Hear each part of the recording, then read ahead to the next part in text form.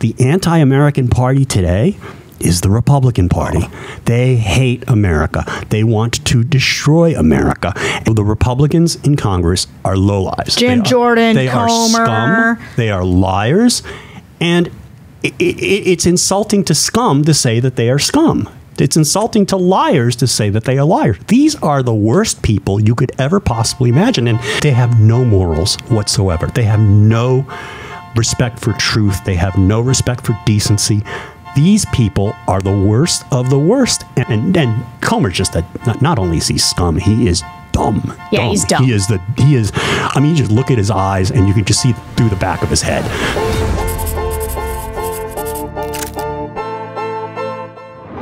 Hello, everyone, and welcome to George Conway Explains It All to Sarah. I'm Sarah Longwell, publisher of The Bulwark, and because I am not a lawyer, I have asked my good friend George Conway from the Society for the Rule of Law to explain the legal news to me every week, except last week, which we missed, and unfortunately there was a ton of legal news while that happened. Right? Yes. There was... but you still have your enthusiasm. I'm amazed that, you know. I do. Yeah. I'm still happy. Well, I got to say, there was some good news on the legal front from my perspective. From your perspective? Trump was ordered to pay $465 million for business fraud. So that was good. That's a lot of money. You went to the Super Bowl? That was I did go to the happened? Super Bowl. Yeah, that didn't cost. That did not cost as much money. So just my first most important question was, did you meet Taylor Swift? No. Okay. I almost could have if I had really some courage. Yeah. I could have met. If only you'd had the courage. If I'd only had the courage, I could have met Nancy Pelosi. She was standing by herself just at halftime.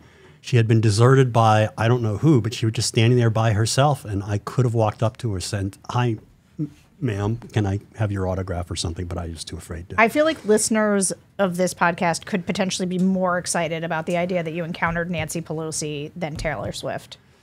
Yeah, I'm. You know, it's probably a less hip crowd, but yeah. Yeah. We also have special guests in the studio today. Your dogs, Bonnie and Clyde, are here. Bonnie and Clyde are here. They're good. They like Sarah. I'm really impressed. Yeah, I'm easy. I'm nice. I'm good. I'm good. Like All right, Sarah. so let's talk about the $465 million.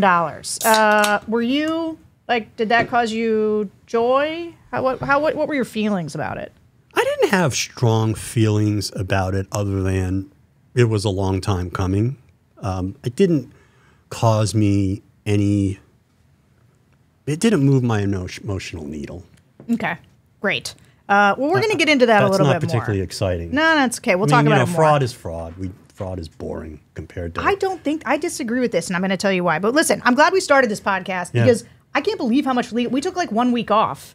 Yeah. Because we both had just conflicts, and then like all this stuff happened. Right. So I want to cover 4 things today. 4 things. Are Good. you ready? That means I don't have to know very much about any one of them. That's right.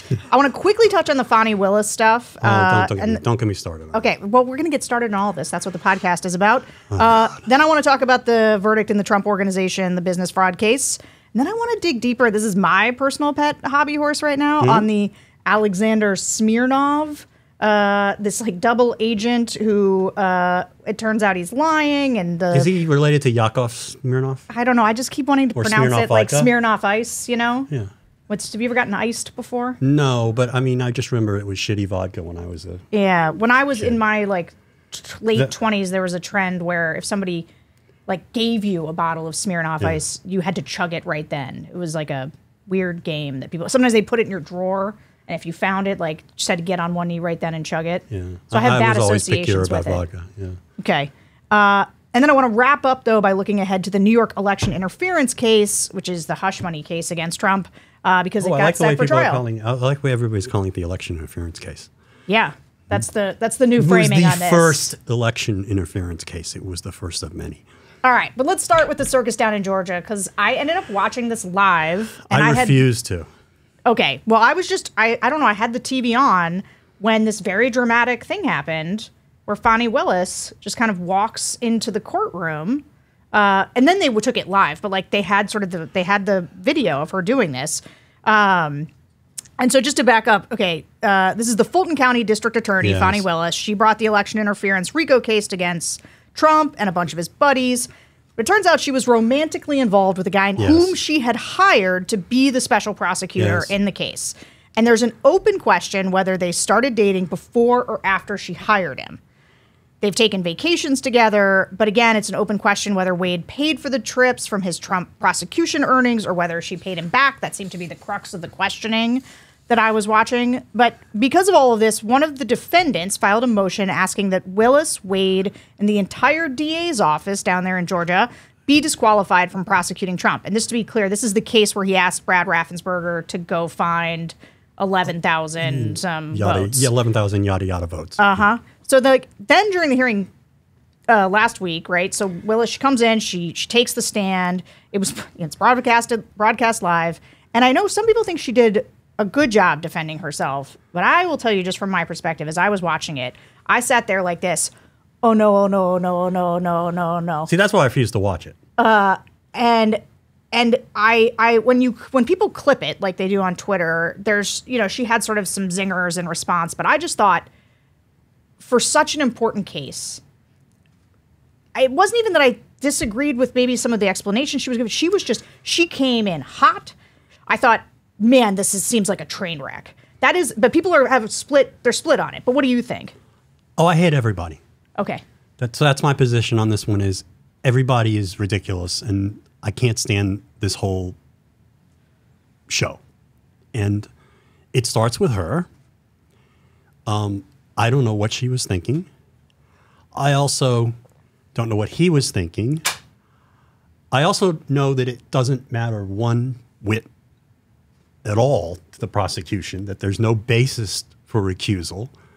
And the judge letting this happen, I'm mad at him too. So I'm just mad at everybody. And I can unpack all of that, I guess. Can I unpack a little bit of it? Yeah. So when you say, so let's just start with, it's not an affair. Like they're just like both adults who are single. There's no problem with the relationship as a matter of just two adults, consenting adults. I think from a standpoint of running a public organization or any form of organization, it's bad because I think we've established by the year 2024 that you shouldn't really have affairs with underlings or people in your office unless there is some kind of question though on this. Yes. What is the relationship? Like, so she is, well, the relationship she's apparently his boss, was the relationship. Okay, this brings in another screwy aspect of what happened here, which is something that happens in Georgia. Prosecutors can hire private counsel to be prosecutors and pay them an hourly rate that is maybe not the hourly rate that they would get in private practice necessarily, but a pretty substantial rate such that you can get hundreds of thousands of dollars a year working in a prosecutor's office, even though you are not actually a employee. You're more like a contractor or something. I don't know what it is. And so the DA's office was able to hire him, and he gets to bill by the hour, not as a salaried employee, but he bills by the hour. And that is sort of the one source of how this happened. Now, it's totally lawful in Georgia, apparently.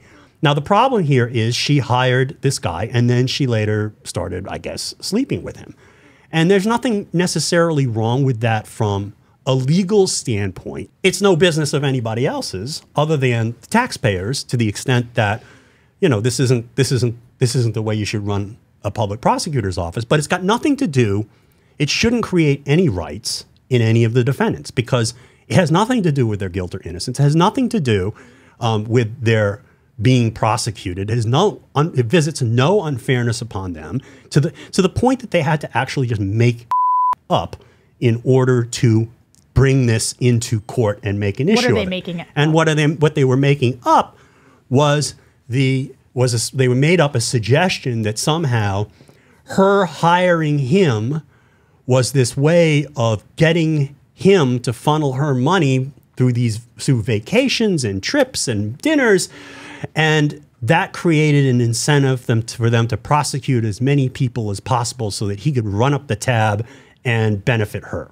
Okay, and there's just no evidence of that. Just not a shred of evidence. This is why the bulk of the questioning that I was watching was focused on this idea of they went on these vacations and then they were asking how she reimbursed him, because that's her response, right? Is that she reimbursed for these trips, she paid him back, and that the problem is though she doesn't have transactional proof of that because she's saying she paid it all in cash. Right.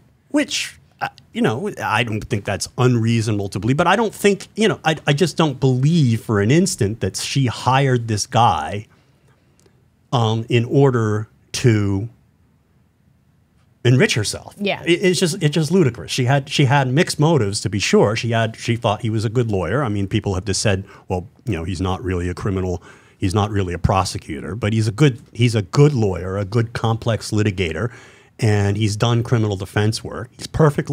He's obviously perfectly capable, and the work that they put out is pretty good.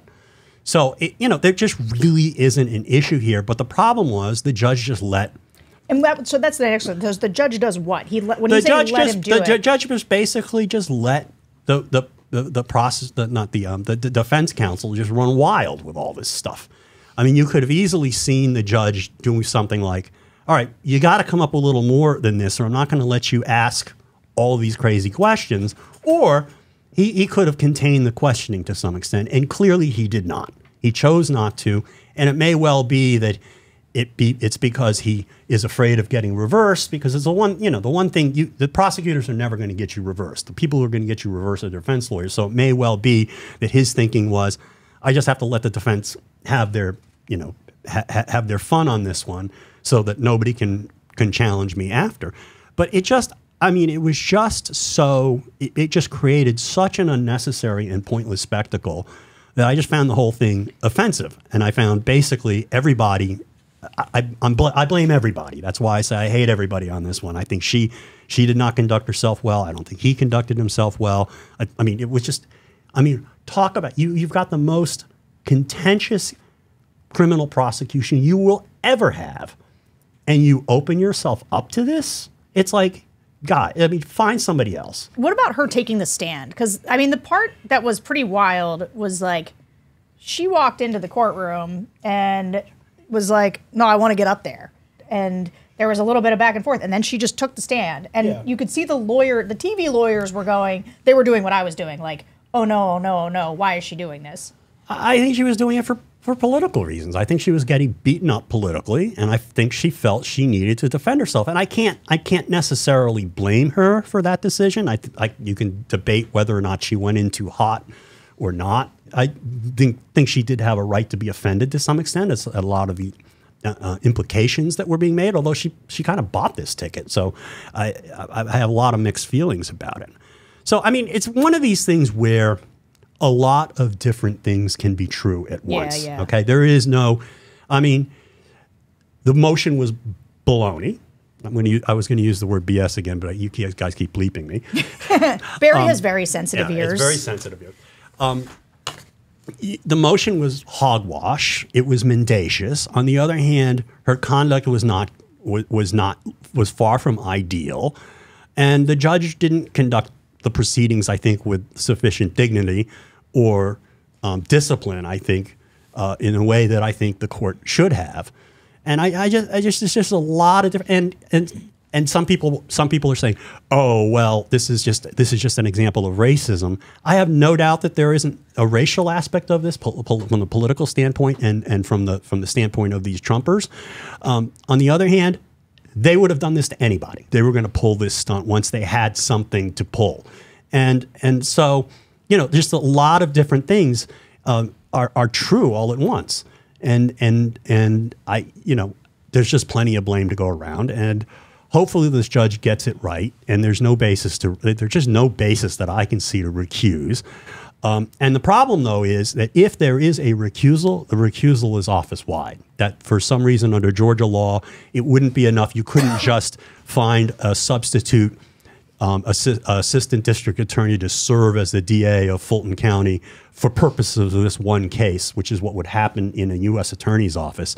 The recusal means that nobody who works in that office who is employed by the Fulton County District Attorney's Office could participate in the prosecution, which basically would shut it down. Yeah. Because you'd have to find another county, another DA, and you know that's not going to happen. So I know that this case is a big one, and that what Fani Willis did by taking the stand really broke through, because I asked a focus group about it of California Democrats just this week, and I want to play for you what they had to say when we asked. And let me just tell you, a lot of times when you ask about the legal stuff, people are like, what?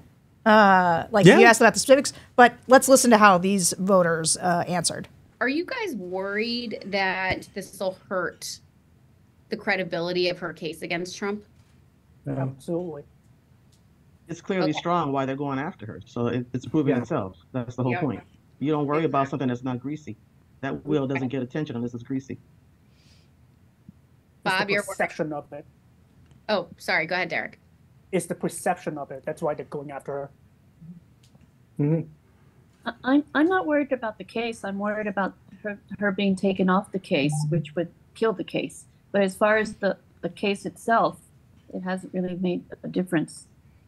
So let me tell you, those are perfectly sensible reactions, right? But they basically had your reaction, which is they are going after her. The going after her is politically motivated. Yeah. But this is about the perception of this case. But the fear is that it could work and she could get taken off of it because, as you just noted, if that resets the whole case, like it's over if they get pulled off of it. I understand why the Trump lawyers made the motion because it's a small percentage chance at a huge victory. It's like a finger hold. It's something to grab onto. It's something to grab onto, and it's like you put a little.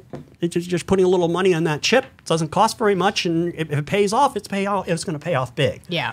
So I on that level, the mendacity I can't defend, but I do understand tactically why they'd want to take a shot at this. All right, let's turn to this Trump organization verdict. Yes. Happier stuff. So many people are saying. So this is no one has ever had such a verdict. Many people. The New York Trump organization. What an incredible verdict you have. Case. Yeah. So he has to pay $355 million plus another $100 million or so in interest. Yes, prejudgment interest.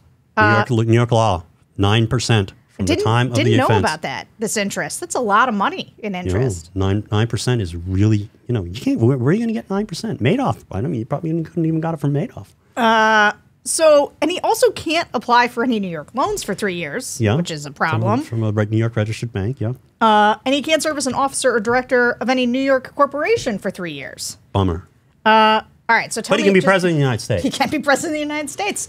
All right, so hit me with just, I know it didn't, you said it didn't move the emotional needle, but what about just from a legal standpoint, were you surprised by the size of the judgment? No. I think this has been a long time coming. I think that, one of the worst things that happened actually to Donald Trump, ironically, was that this entire investigation, which was originally a criminal investigation, spearheaded by the Manhattan District Attorney's Office, by those two gentlemen, Kerry Dunn and Mark Pomerantz. It was originally, all this stuff was originally a criminal investigation, which would have required them to prove everything beyond a reasonable doubt. And what happened was, because Alvin Bragg dropped the criminal piece of it, then the parallel piece of it became the more important piece, which is the civil case. And the civil case was always easier to prove because you have a lower burden of proof, and the documents on their face prove the case. Basically, they're maintaining multiple sets of books to oversimplify it. And they just made up numbers for the books to the point where the accountants wouldn't even stand up behind them, and the accountants later resigned.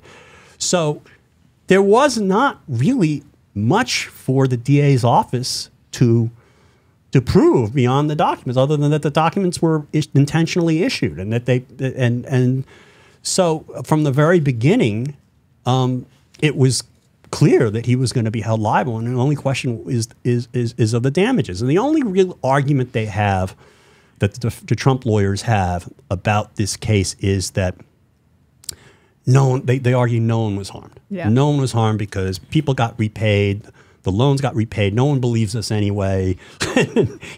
Everybody knows we're lying. That kind of defense, and but that's not what this case was about. This case is about the fact that if you register to do business in the state of New York, and you keep books and records under New York state law because you're registered to do business, or you have a New York LLP or whatever, you are required to keep accurate books and records, because there may be a time when people will come and look at them. and rely on them, whether that be tax authorities, banks, insurance companies, auditors, anybody. And to basically conduct your business as if none of that mattered, and to run it as just, you know, you're on false numbers all the way down the line in almost everything you do, is illegal. And it may be that there are a lot of private companies in New York that do this in the real estate business or otherwise. I don't know. But you know, it's a basis for liability, and the question is, how do you calculate the damages? And I guess you calculate the damages on the basis of how much business you're conducting using these books, not necessarily, you know, because there's not a fraud measure of liability in terms of somebody being losing money, but there was, you know, he's been doing this for years, endlessly, and that's why the numbers are so large. So the other argument that I saw people making was that this would have never been brought against Trump had he not been president. Well, you know, if you are a criminal, yeah, and you step into the public limelight, people are going to start investigating you. I should tweet that. That is such a good point. If you're a criminal and you step into the public limelight, you can expect this that is people why. will This know is that why, you're a if you're criminal. a criminal, it's better not to go into politics. Yeah, right. I mean, it's just you subject everyone who goes and presents themselves to the public in some fashion, particularly if they're, you know, running for president.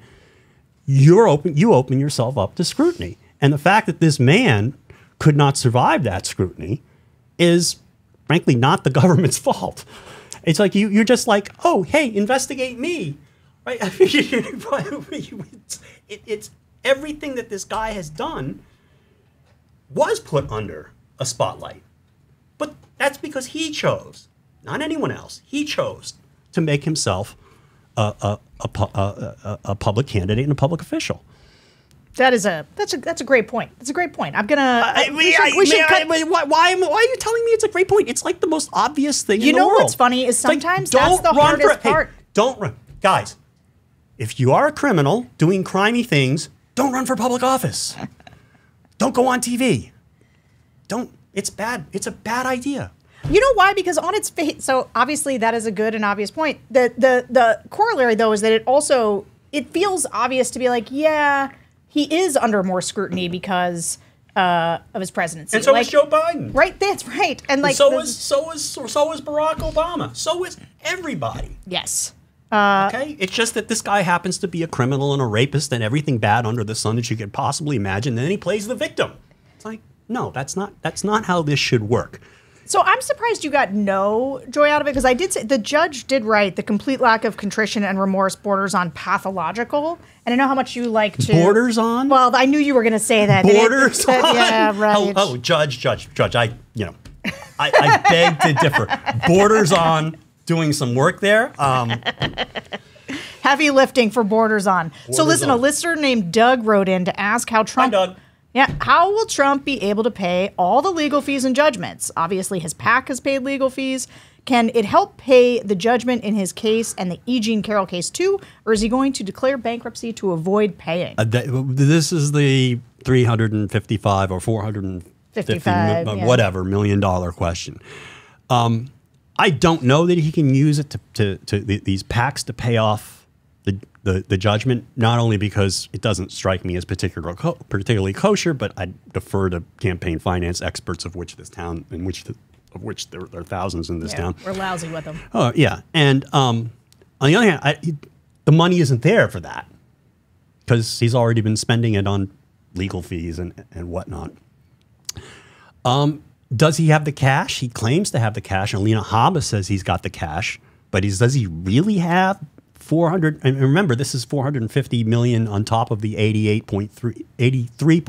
We're up to about $500 million here. Yeah, no, we're up to $500 million. I mean, it's like, it would be kind of, for a leveraged real estate guy, it would make no sense to have that level of cash sitting around. Okay, it's just uneconomical to have that level of cash not doing something. Yeah. It's a heck of a GoFundMe campaign. And he's right, and he's a yeah, and he's a and he's in the real estate business stuff. You know, it's not like he's in the securities business where you can sell stuff Quick. on the open market really quick. And anytime you sell that much of anything that quickly, you're going to take a bath. So the question is, I don't know how this is going to happen. I mean, the way these rules work in terms of judgments, I mean, in the federal court, it's 30 days after the entry of the formal judgment, which in the E. Jean Carroll case happened on, I think it was February 8th, 30 days, he's got to either come up with a bond or deposit the money with the court in order to be able to suspend collection efforts. If he does not do that, he can still appeal, but that would mean that E. Jean Carroll and her lawyers could run around town or Florida or wherever trying to attach assets that belong to him directly or indirectly, whether it be bank accounts, real estate, anything. And I don't know the complexities of doing that. You have to figure out how these things are titled and so on and so forth. It's complicated, but it's a big nuisance for somebody to have, be chased around town for money. But you think he can't? I made the GoFundMe joke, but like, you think can he raise it from these poor, unsuspecting? I don't think he can raise it from these poor, unsuspecting people. I think they're tapped out. Yeah. First of all, but like, if he could he pay it with that? I don't know that he could. Oh, did you see Lara Trump there? They were asking her about that on TV. They said, "Hey, yeah. do you think people want to help pay for that judgment?" He goes, "Oh, well, I don't know." Yeah, every dollar will go to Trump from the RNC.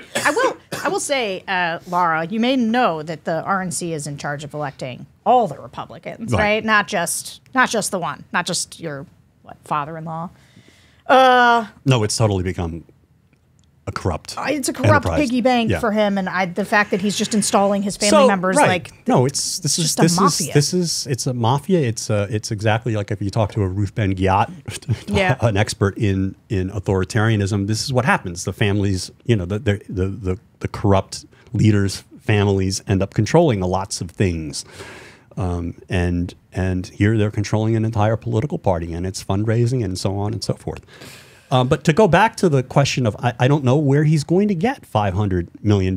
Maybe he has it. Maybe he has it in cash. Maybe Alina Habba and Donald Trump are telling the truth, and he really has all these liquid assets. In which case, he'll have to deposit them to the court, into the court, or he can get a bond. But I don't think he's going to be able to get a bond. I don't think real estate isn't particularly good for getting a bond. The problem is the people who are issuing the bond are the ones who ultimately get charged with having to collect against Donald Trump. You want to do that? I do not. No. I'm not sure he's good for it. He's not good for it. And him declaring bankruptcy, which seems like how he's gotten out of these jams in the past, optically, that's not great for him. That's not great. And that's the interesting, but that's interesting. David K. Johnston, a former New York Times reporter who has been writing about Donald Trump's taxes and finances for a very long time, issued some kind of I guess it was, maybe it was a Substack, I don't remember, but it was some kind of an article where he said, look for Donald Trump possibly to file for personal bankruptcy. And that is one way, I mean, it is a very common way that common method for judgment debtors to use to stave off collection efforts when they can't post the bond. In the corporate, you see it in the corporate environments. I mean, I'm dating myself, but once upon a time there was this Pennzoil Texaco litigation in the 80s, and it produced one of the biggest judgment anybody had ever seen up until that point of $11.53 billion, 8.53 plus $3 billion in punitives. It was for a breach of a merger agreement, and Texaco ultimately had to declare bankruptcy so that it could pursue its appeal, so that it could basically function as a continuing business while it tried to challenge the appeal, which it ultimately settled. Donald Trump has done this in the past, but only corporate bankruptcies. This would be a personal bankruptcy because the judgments that are at issue here, both for the rape and defamation and for fraud, are against him personally.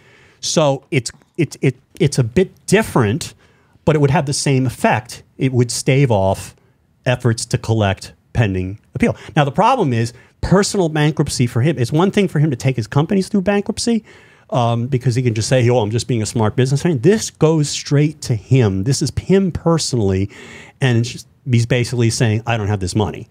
And he, that's much more from the standpoint of this narcissistic sociopath. That's a much deeper, chewier pill to swallow than any other he could possibly. But on the other hand, I think he's got to figure out some way to stave off the collection efforts, or else basically we're going to watch in real time as properties of his that he owns directly and indirectly and get attached and liens get put on them. I don't know how. Fire sale on Trump so properties, I don't know. guys. I mean, it would not surprise me if he declared personal bankruptcy by the end of the month. It wouldn't surprise me if he doesn't. I just don't know what he's going to do.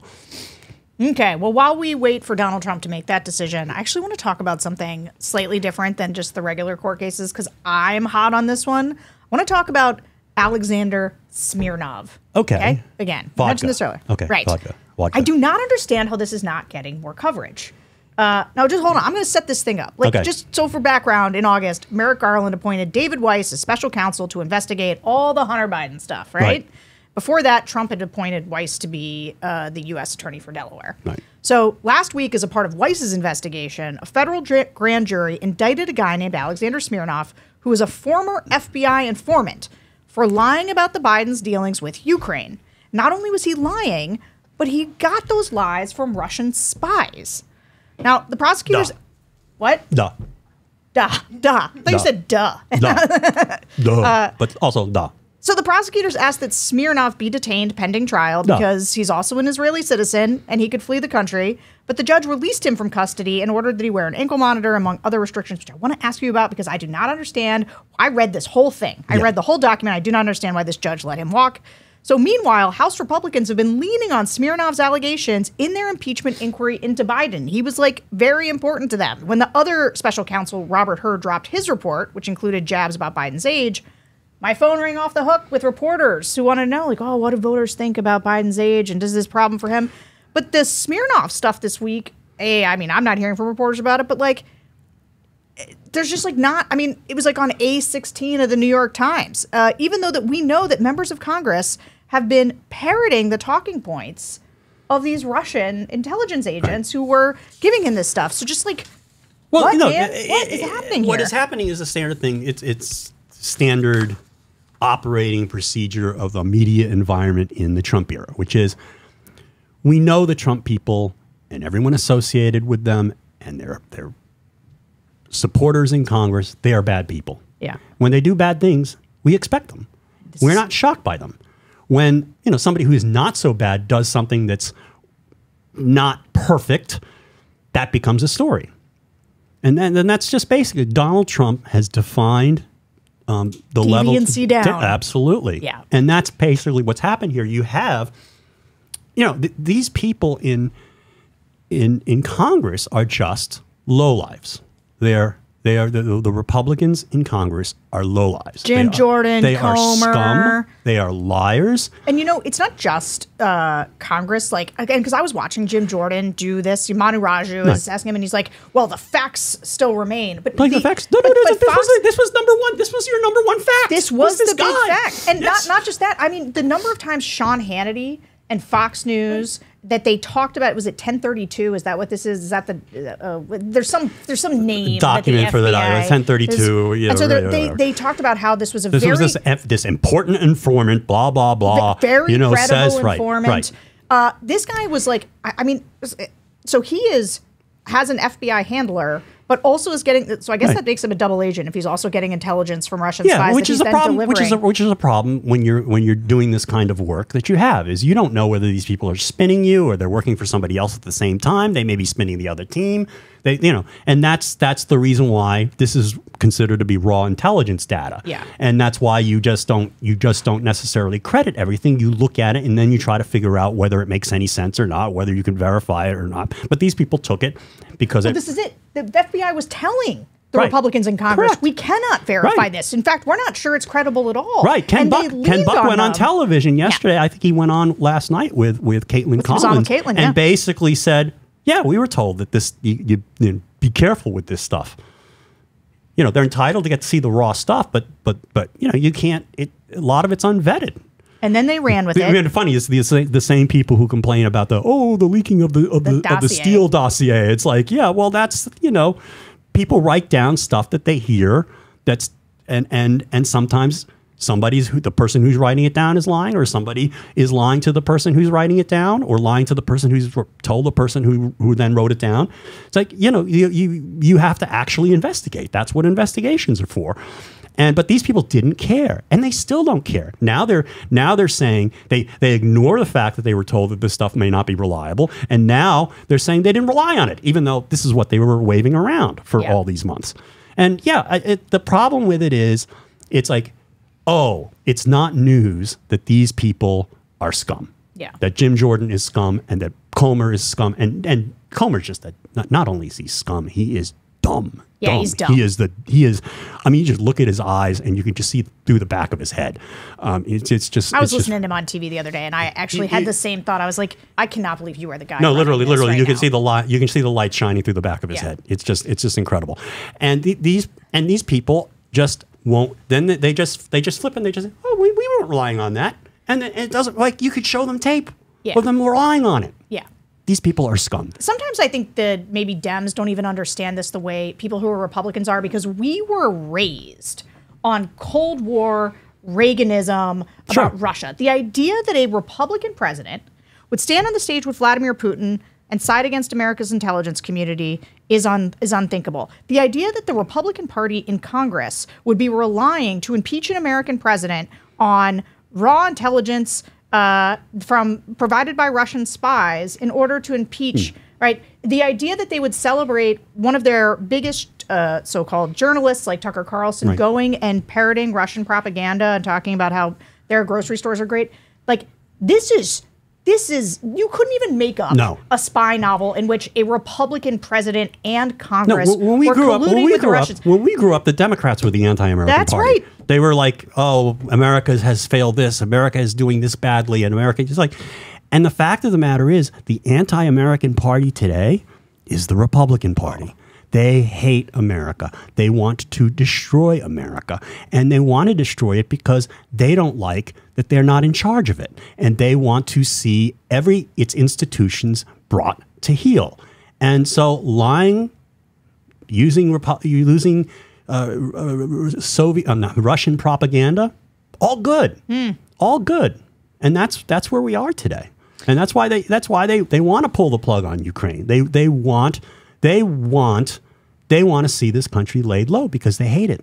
Yeah. And can I just, the thing about Ukraine is when you think about all of this stuff together, when you think about Trump leveraging Vladimir Zelensky in that perfect phone call which is his first impeachment. Right. Remember, he was withholding weapons and aid to them so that they would dig up dirt on Joe Biden. Right. Like the Russian fingerprints on the but it was also and it was also on the basis he believed he was fed all this nonsense for years, Trump was, that the Ukrainians had conspired against him to beat him and to spread bad information about him.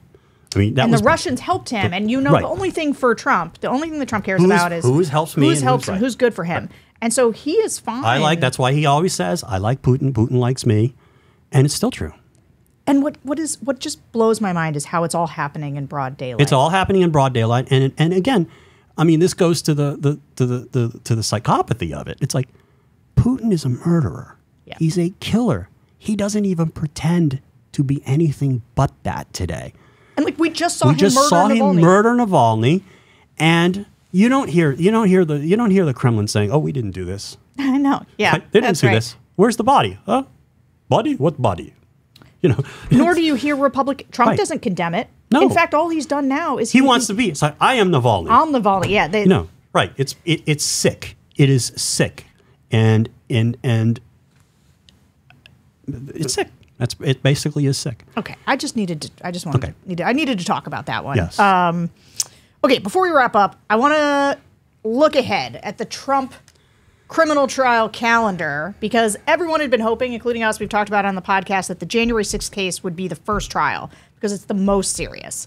But because of all the immunity litigation in that case, it's probably not going to trial until this summer at the earliest. And obviously, we will talk about the Supreme Court and the immunity case in future episodes. But last week, the judge in the New York election interference case, otherwise known as the Stormy Daniels hush money case, scheduled the trial to start March 25th, which means that case is going to go to trial first. And I've gathered that a lot of folks are not thrilled about that. I'm not thrilled about that, but why don't you tell us why people aren't thrilled about it? I guess people aren't thrilled about it because it just looks trivial compared to trying to overthrow the Constitution of the United States. And that's not an incorrect thing, but what he did there was still a crime. It was a crime under federal and state law. The U.S. Attorney's Office of the Southern District of New York identified it as a crime when they charged and took a guilty plea from Michael Cohen. I mean, it was a violation of U.S. federal campaign finance law. It was illegal in any number of respects, and it was a fraud on the American people. The reason why it looks so trivial is because, it's so absurd. You have Trump paying $130 million to a porn star with... It wasn't $130 million, was it? 130, I'm sorry, 130,000. 130, million. Yeah, pretty soon you're talking real money. 130,000 to this character, and who's actually smarter than he is. And it's just embarrassingly stupid. But the fact of the matter is, it's a crime. It should have been charged a long time ago. And it's sort of fitting, right? That the first conviction will be for something so perfectly stupid that only Donald Trump could have gotten himself into it. Yeah. So I don't look at it in a negative way as some other people do. There's just a sort of a fitting absurdity and embarrassment to it. It's going to be so embarrassing for him. It's perfect. It's delicious. He deserves this. So I don't get upset that this is the first case at all. I mean, ideally in the perfect world, that Mar-a-Lago classified documents case, which is cut and dried, open and shut, should have been tried months ago and should still be tried. But he'll get his day in court on all of these things, and he's going to go down on more than one of these things. And we just have to be patient. Yeah, so for me, sort of your the full circle poetic. Yeah, there's a poetic justice. There's a poetic justice. That doesn't satisfy me because I need him to be. I want the severity of what he's done. Like the problem with the Stormy. Let me tell you one of the reasons I hate the Stormy Daniels thing. I'll tell you why I take the opposite side. So we were talking about these old guys, right? Yeah. You think it's embarrassing for him? I bet he loves No, he doesn't. being talking about his stuff with porn stars. It makes him. I think he probably thinks it makes him sound virile. It makes the sort of barstool sports bros who are already pro-Trump like him. I think yes. I think it is a thing that makes him seem not old. He's a sucker. He paid $130,000 to this woman, and she didn't stay hushed. I don't know, He looks man. like a fool. You're gonna have to work. Oh, you're gonna he's have not to work to make that framing stick because I don't think that's how. I think people just think it's stupid. Like, oh yeah, they think he gets away with it because he's a celebrity. He gets away with it because he's never been faithful to anybody. Because the Epstein stuff doesn't stick to him. Nothing sticks to him because he's so bad. Yeah, no, it's true. I mean, that's the fact. I just think that not even January 6th sticks to him if you really want to get right down to it, because some people just are just unwilling to accept the truth. It doesn't stick to him with lots of people. I think unlike the Stormy Daniels case, which I don't think swing voters are going to care about one bit because it has no impact on their lives or their country. Okay, but what's going to happen is what happens when he gets a. Yes, I agree with that. I agree that the January 6th case is more impactful, but this one could also send him to jail, and he's going to be. This could also make him a convicted felon. I'm not be a convicted felon and not go to jail, right? He could be. I mean, he could. I mean, it's possible the judge could decide just to fine him. I haven't looked at the New York sentencing, the sentencing. Dude, if he goes to jail over the Stormy Daniels thing, he's going to go to jail. My view is he's going to go to jail for a bunch of different things. Okay, I think as I've said before, any any random combination of the 91 counts could put him in jail for the rest of his life. Okay. Well, I think we're going to end with your optimism about Trump going to jail, which, for the record, I'm not sure I share, but I like your perspective on it. Okay. Because we had so much to catch up on, we didn't have as much time for listener questions today, but we love hearing from you guys. So keep emailing us at AskGeorge. That's one word, AskGeorge@thebulwark.com. Thank you for listening to George Conway Explains It All to Sarah. I'm Sarah Longwell. Don't forget to hit subscribe, leave us a review on your podcast app, and we will see you next week. Bye-bye. Bye.